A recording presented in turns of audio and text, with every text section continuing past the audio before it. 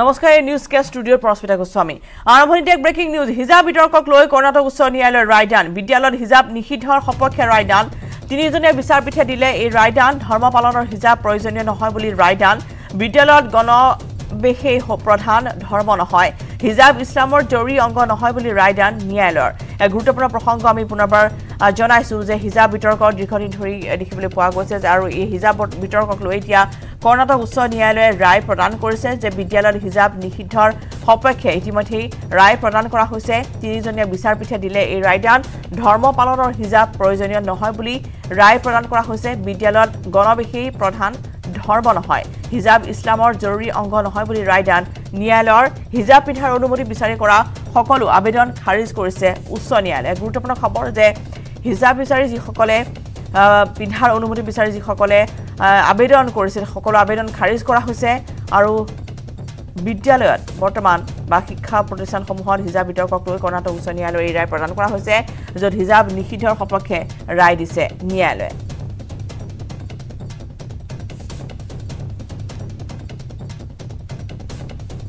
আৰু ফলেনত আছে আমাৰ সাংবাদিক মুকুন্দ মাধৱ মুকুন্দ হিজাব বিতৰ্কক লৈ অৱশেষত সেই বিতৰ্কৰ যেন অন্ত পৰিছে যেহেতু কৰ্ণাটক উচ্চ ন্যায়ালয়ে গুৰুত্বপূৰ্ণ ৰায় প্ৰদান কৰিছে মুকুন্দ হয় ৰশ্মিতা এটা আচলতে স্পৰ্শকাতৰ বিষয় have been argued the same matter making to understand the bench that this is the essential see how you determine what practice is an essential religious practice is laid down by the Supreme Court by laying down 5 tests. Test number 1 was whether the practice preceded the religion itself. Number 2, without practicing the same, whether religion will cease to exist. Number 3, whether it is obligatory or optional. And 2 other tests have been laid by the Supreme Court. By applying those tests, it was clear that this does not form part of essential religious practice. Sir, the petitioners clearly said that even before the judgment that they will go back to the Supreme Court and they'll fight it again. See, under our scheme of the Constitution, any order passed by the High Court, you can avail the remedy of filing a special leave petition and appeal before the Supreme Court. It is perfectly open for any of the parties to move the Supreme Court. But you're satisfied? But I am very sure that the judgment which has been delivered by the High Court is based on sound legal principles and based on factual foundation. Sir, it's been 11 days continuous hearing was done. Before that, do you think the bench has been considered each and every point of it? Most certainly. You could see the judgment itself. It is a very well considered judgment running more than 200 pages. So obviously the court has taken all the, or it considered all the submissions made by the respective counsel. College ಆಡಳಿತ ಮಂಡಳಿಗಳು ಸ್ವತಂತ್ರವಾಗಿ ನೋಡು ಬರ್ತಿದೆ ನೋಡು ಬೇಗ ನೋಡು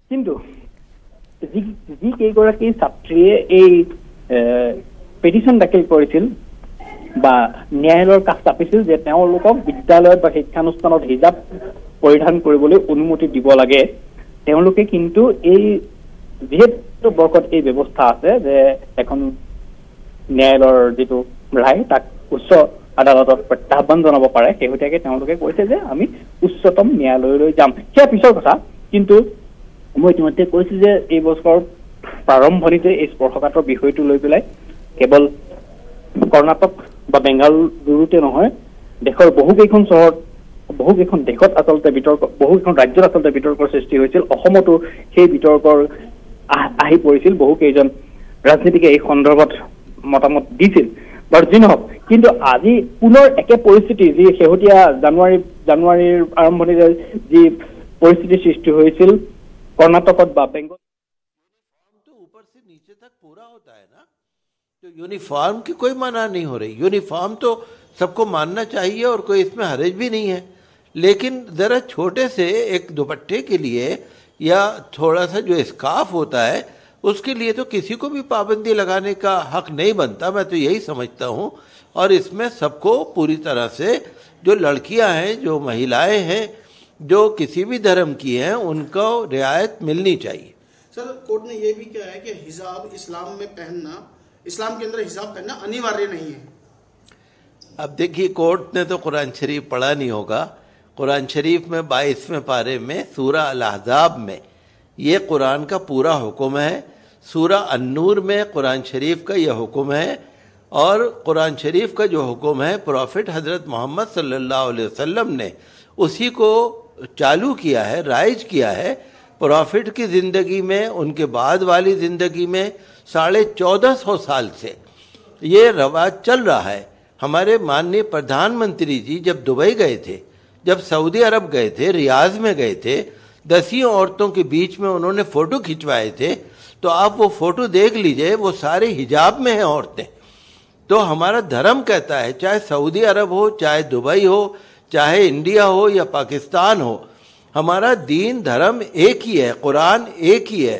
پروفٹ حضرت محمد کا جو حکم ہے وہ ہمارے لیے ضروری ہے. کورٹ کا یہ کہنا بالکل میں سمجھتا ہوں غلط ہے. کورٹ کو مجھے لگتا ہے مس گائیڈ کیا گیا ہے. سر ہائی کورٹ کے دوارا منع کرنے کے بعد جو یاچیکا ہیں اس کو خارج کرنے کے بعد جو اب دھرم گرو ہیں, جو مسلم دھرم گرو ہیں, مسلم چھاتر ہیں, ان کے لیے کیا راستہ بتایا, کیا کرنا چاہیے, کیا کریں گے وہ؟ دیکھیے, ہم تو یہی کہہ رہے ہیں کہ ہم تو یہی کہیں گے کہ کورٹ جو کالج کا ایڈمنسٹریشن ہے, یا کورٹ نے یہ نہیں کہا, کورٹ نے صرف اپلیکیشن خارج کی ہے. کورٹ نے یہ نہیں کہا کہ پہننا منع ہے. کورٹ نے صرف اپلیکیشن خارج کی ہے, ڈسمس کی ہے, مطلب ان کے رائٹ کو تسلیم نہیں کیا ہے. لیکن کورٹ نے کسی بھی کالج کو, کسی بھی اسکول کو